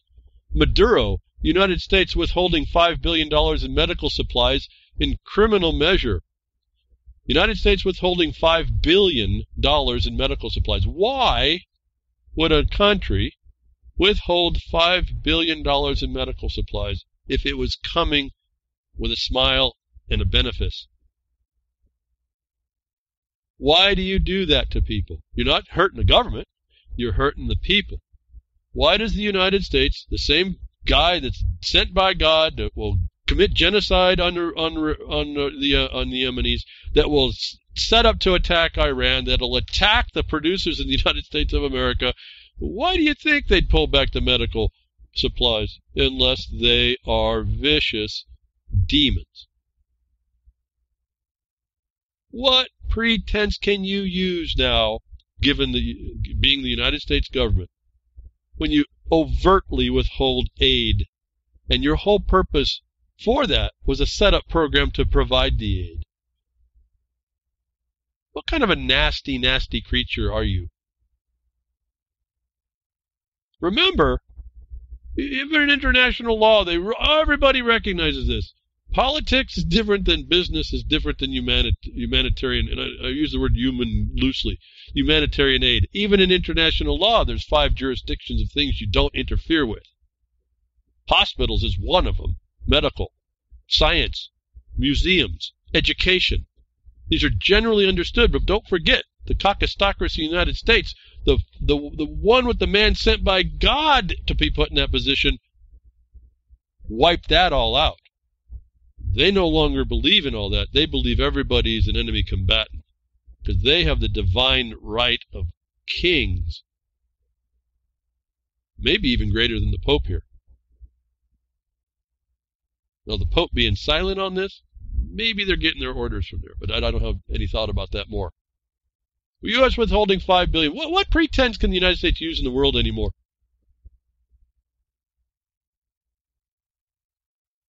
It's a medical weapon, folks. This is the whole thing. It's a world military operation. It boggles my mind, but there it is. I don't really know of any man that's able to do this. Any woman, man or woman, that's able to pull this together. So this must be a higher spiritual type thing going on, and I suspect highly that it is. I touched a little bit earlier about it, but we're going to just leave it right there because most people want to get into the arguments over it. Now, my point is you either recognize it or you don't. This either goes in good or it goes in bad, and there's no choice to make. The choice is which way will you agree to go because will you agree with one because you're crickets, and you'll agree with the other one, that the one that's no good because you're not going to be other than crickets. The medical war against you is on. This is a proof. They're going to withhold to people who need it $5 billion in medical aid to Venezuela. There's a big deal going on. Whoa, wait a minute. What is that? Oh, it's interestingly coincident with the supply of oil, isn't it? And let's not forget the connection with the fiat that I told you. If you go look in your states that have done it, in Arizona, I think it was Arizona and another state, and now I think the opportunity in Oregon exists, and you can do it everywhere else, especially with the cannabis, because it's the need, the pressure is there now to cause the forcing back to normalcy of the minting of coins or the use of coins for lawful money. That you have the opportunity in this strife in order to bring back the semblance of a rationale that works, that's separate from these global systems. And when you don't, you're susceptible to them, or the presumption of the susceptibility. Medical war against you.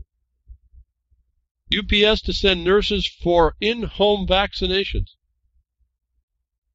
It's not good enough, folks, that you're not showing up. They're going to send a UPS contractor to give you your vaccination. Fascinating what these businesses will do. All for the buck. The problem right now is they haven't figured out how the insurance companies are going to pay for it. Remember, that gets us back into Obama's scare and now Trump's scare and all this other stuff. There's no excuse now to not have your vaccination, folks.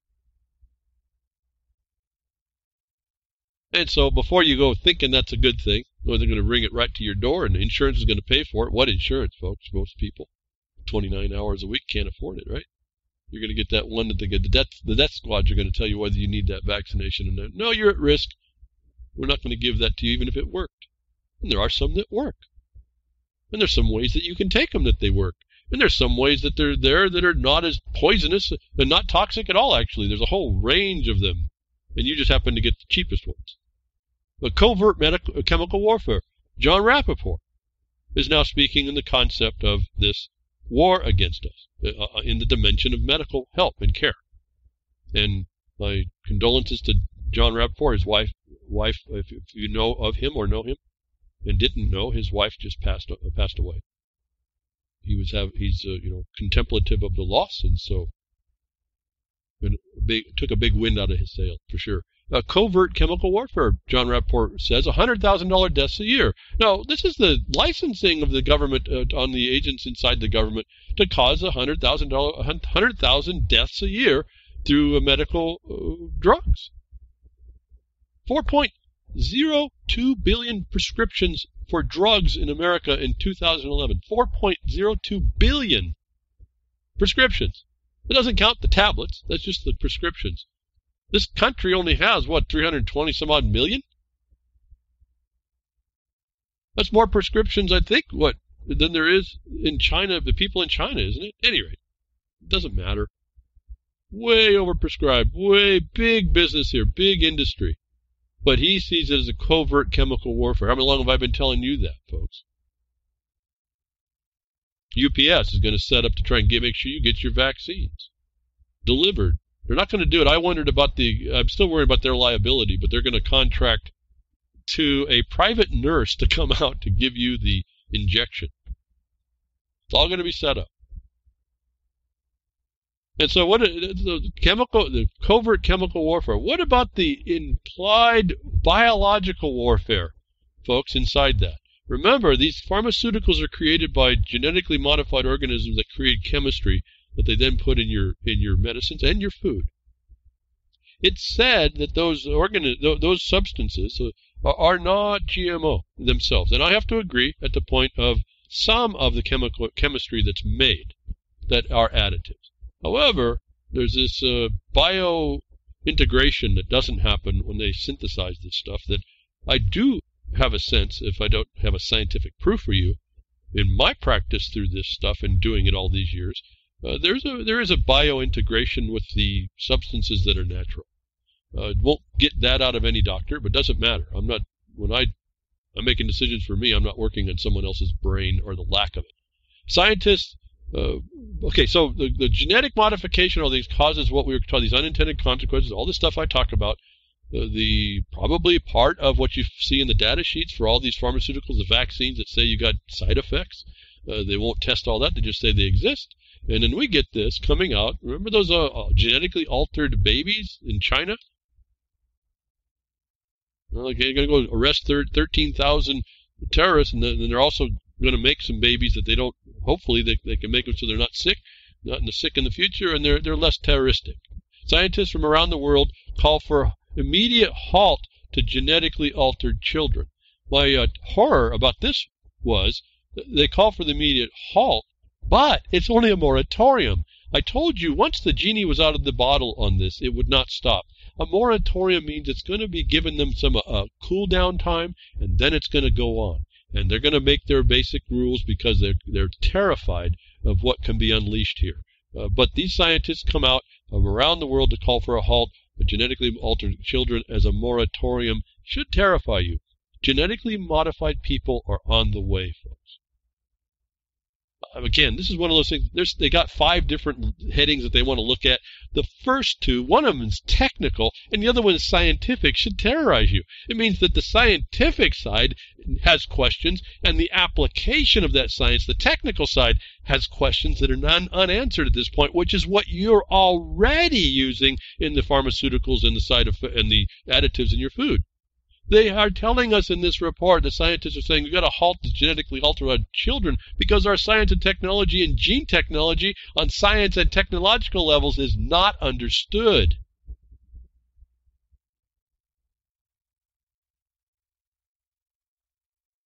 I pause long enough? Do I waste a lot of airtime there? Do you get it, folks? They're just asking for a moratorium to work this out for themselves so they can feel better about what they're doing to everybody. Now, you can go ahead and keep buying into all this stuff, or you can step up, stop being crickets, step up and just send the simplest letter to interfere with this nonsense. And I tell you, your APA, your Administrative Procedures Act in all states, both for the federal and for the state, is a good start. For those of you who just want to sit down and write a simple letter, take a few characters out of the chat room. Take those characters and reorganize them just a little bit in a proper sentence on a subject matter you really want to see stopped or work towards stopping so that everybody can see that that's your subject matter. Maybe others can come to your aid and at least put your foundation down against something. Scientists find evidence that your brain can sense Earth's magnetic field. Well, that's kind of late in the game to find out what we might be doing with our technology, you think, and saying it's okay. What I'm speaking to now is not the capacity, because I think that's kind of known to anybody who's sensitive to themselves and responding to things in the world. I mean, I'll go a little bit esoteric. I don't know if anybody has ever felt this or they can identify it, but you talk about those power lines in the earth or those ley lines or these moving lines, powers in the earth. You can feel those if you're sensitive to it. You can look in the forest and watch where permanent ones are as you watch the forest grow. And if you didn't know that, I've done it the reverse, walked through one of these field areas and said, wow, there's something going on here. And look around me and all of a sudden notice, because I wasn't really paying attention, wow, there's an energy fields in these areas going in these directions. They actually have a direction. So about that they find you can sense things in your brain, magnetic fields. Okay, fine, that should have been, in a way, knowledge. But let's add a little more thing. If they are materials in the brain that are magnetically sensitive to fields, and electromagnetic fields are what can excite them, do you think you might have a problem when they start energizing fields around you, like from 5G?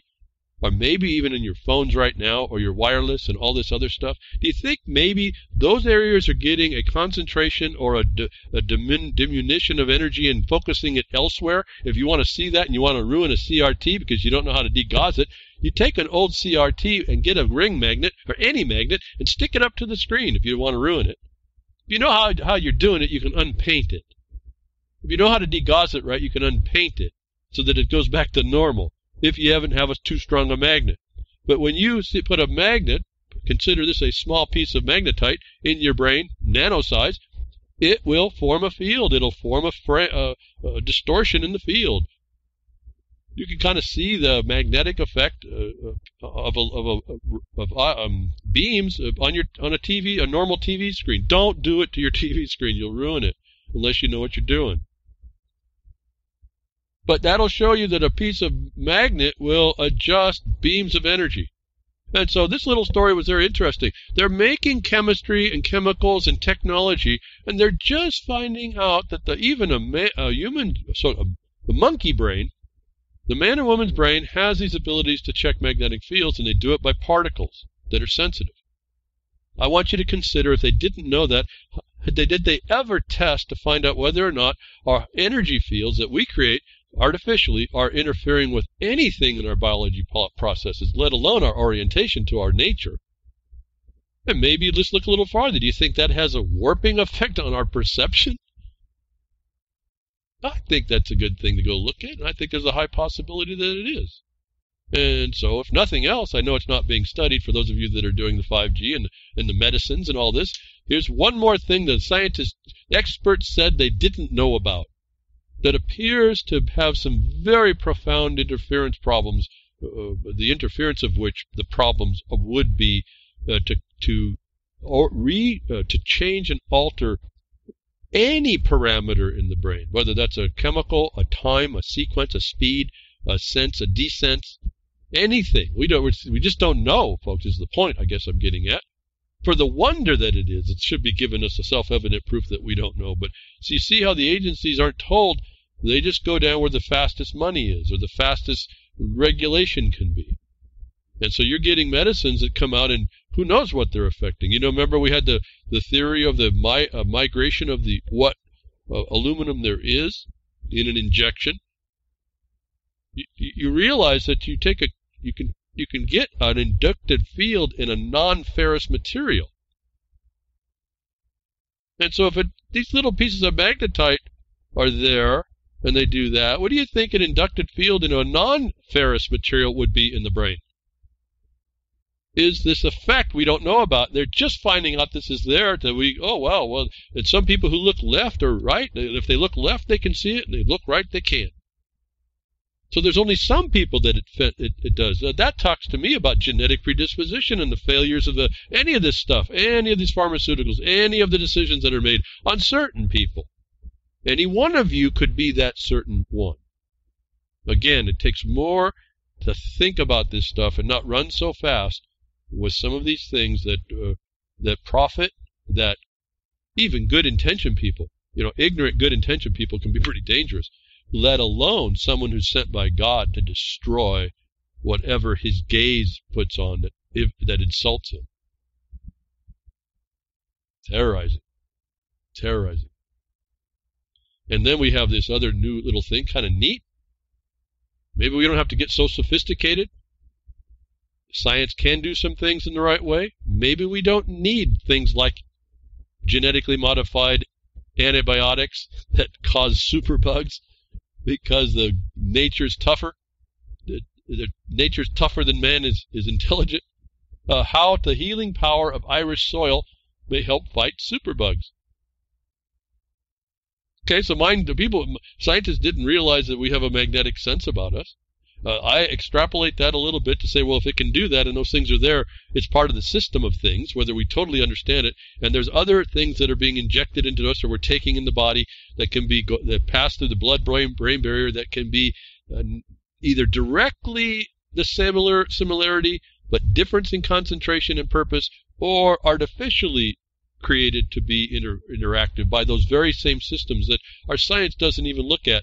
that when we go look at nature, we might have, like I said, if you have this sense about this and you walk through the forest or you walk anywhere, it is kind of tougher to do it in the city, as a matter of fact. But you can go through a forest after a moment of time, a half a day or so. You can sense the fields in the forest, and you can sense the energy in things. And I know it sounds kind of bizarre to some people here, but it in fact is there. Whether anybody will believe it or not, it actually trips me out to be able, like I said, just absently go trumpsing through a forest somewhere, and then realizing I'm sensing something and look around and find the evidence of it in the nature. Nature responds to all this stuff. Well, nature responds to it's nature. Like we were talking earlier, NEPA actually, and thank you, and well then for showing this, that man is not part of nature in the NEPA either. He ought to be, but he's not. Well, there's a reason for that, and there's a good reason for it. In the point of the regulation for why the regulation's there, but in fact we are a part of the nature, and we've all adapted as we've all come along from I think more of a creative place. I don't believe I just can't see the proof for the evolution part. I can see it for adaptation, like Darwin said, actually, not what was contorted.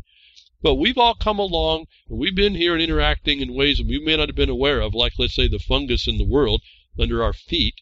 We are integrated with that whole biome. But at any rate, now we find out how the healing power of Irish soil may help fight superbugs. There's a little critter in beastie in Irish soil that they've now identified, and it's a certain type of beastie, that bacteria, that actually is able to fight even and has defenses and attacking modes to even interfere with the genetically modified and adapted against our medicines in Ireland, which poses which they're going to now, they didn't know it was there, now they find it's there. They're going to try and build this into a treatment that I don't know if it's good or bad, because then I think they're going to come up with worse antibiotics. But that nature has this ability to adapt. No different than the superbug got developed. Nature has in it some places that we don't know, and why we really should take care of the place that the place that we live in has a natural bacteria that can fight something that man creates that's no good. And it's just us being aware to it. And this is the kind of thing I say, if we're focused on so-called the political climate change, we may not understand the dynamics of the real climate change. And if we go after the political one and it's the wrong answer, it could be the right answer by accident. But if it's the wrong answer, we're going to do things not only to harm us, but harm our future generations and the whole environment. And this is the problem of the genetic wilding of man-made genetics. And so we really do have some things to look at. But we don't necessarily have to run too far from nature itself first. Apparently it's more profitable to be like monkeys and like trying to write the manuscript of Shakespeare's manuscript. I guess if we get 100 monkeys working, eventually in 100 years we'll get what we need. That apparently is more efficient. But nature has been working at this for a long time. And if we just pay attention, maybe we can find some of the stuff that we need. And apparently these are healthy soils that are actually part of a folk remedy and folk medicine. So it's understood in the people local to that area. Whether it's elsewhere, I don't know. That's not my point here. The point was that nature does still offer some help to us, even for as stupid as man will be, for as privateering and profiteering as it wants to be.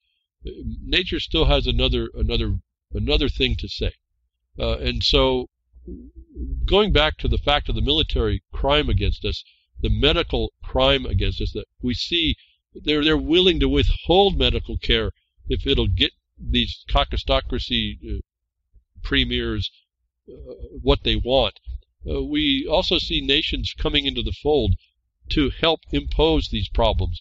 And this was a story that came up a couple weeks ago. No vaccine, no school in Italy. Not much different than California. See, this is all global. They push these vaccines. Again, we're back to the vaccine issue. They say no vaccine, no school. Well, what did we just say? We just found out that they're no good. We just found out Robert Kennedy was just up talking about how big pharma completely owns Congress, and then he came up last night in a Twitter thing. He talking about the condition where He says Merck lied about this vaccine. He deceived regulators and the public. There's no proof the vaccine solves cervical cancer. There's an indication the vaccine itself actually gives you cancer. And then he says, I'm saying it this way because I want Merck to sue me. But they won't. So Italy, now you listen to that, and Italy has said, you don't take these vaccines, you're not coming to school. We're not going to give you the benefit in education. And what was also Robert Kennedy talking about, but that other thing I talked to you about a long while back, about that Corvelva, and they were talking about there was 65 toxins in a vaccine with no antigen to do anything that helped. This is kind of what he's talking about here. This was, I think a GlaxoSmithKline, Imfrix, Hexa, 65 toxins are found. Vaccinegate, initial results of Imfrix, Hexa chemical compositions. And a country like Italy wants to make it mandatory for you to get these poisons. Can't be any different than in Italy, no doubt, where the Vatican is supposedly here with supposed to be, Christian-like. They want their people to be harmed. Has to be a war against people. Automated by UPS. In the United States of America. See, I'm going to hang that out there for you all. See, this is coming to a freight carrier near you, contracting with the medical profession in order to inject people for $1. Vaccines are being shown now. Took a long time. The regulators are involved in it, and they continue to allow it. No different in my mind than the head of the top of the Kakistocracy. These people must believe that they are put there by God. And they're willing to commit genocide. And they're willing to harm people short of that. And they really don't care beyond that because they're justified. Doesn't sound much different than the Catholic Church either. And the abuse that they put out. And the same climate change that they want to support. And the same sustainable debt and obligation to centralized systems that they want. That if you don't start to voice this a lot better than just a complaint in the mechanisms that they've allowed to us, the future is going to be run by these that believe that the divine right of those in power. And their standards are not your standards. And at some point you're going to have nothing to be able to say against it at all. We still have a chance. But we're also out of practice. That's why you start with something simple, is what I ask you. Just find something that doesn't quite fit with you right. Stop complaining about it and start working against it. Now, it'll take a little while, but that's you learning the process and someone learning about what they have to learn about because it's gone off the rail because even the people in decisions don't quite understand this dynamic. And yet it's as answerable as I've been explaining. And some things take a little more complicated approach and some not. And that all depends on what your awareness is to a certain thing. And again, how can we not be shocked when the people around the head of the Kakistocracy believe that God dropped someone into a political office? When they commingle politics and things, religion, that means no difference, but then it's also incorrect in the spiritual plane. That's the serious one. Thank you for tuning in today. I hope something I said give you something to think about, give you something to respond to, give something to do, folks. Don't just sit around. Don't just chat. Just write the right things. Grimner, thank you for what you do at reallibertymedia.com. And thank you, Jules, UCY.TV for still streaming that syndication there. And anybody else is doing the post-production and things on your YouTubes, definitely appreciate all that. And shares and likes. I don't get any of those, but I understand they're important. Apparently they're not. I'll be with you next week. Tech diffs or nature willing.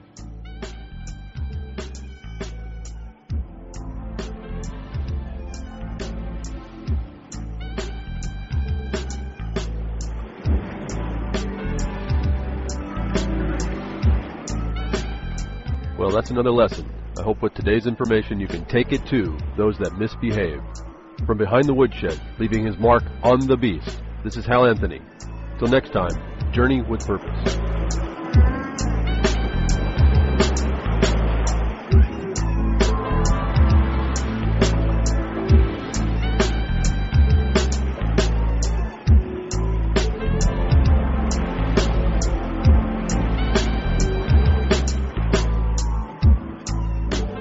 Well, that's what opening up a can of whoop-ass feels like. Son, you just opened a whole case of whoop-ass.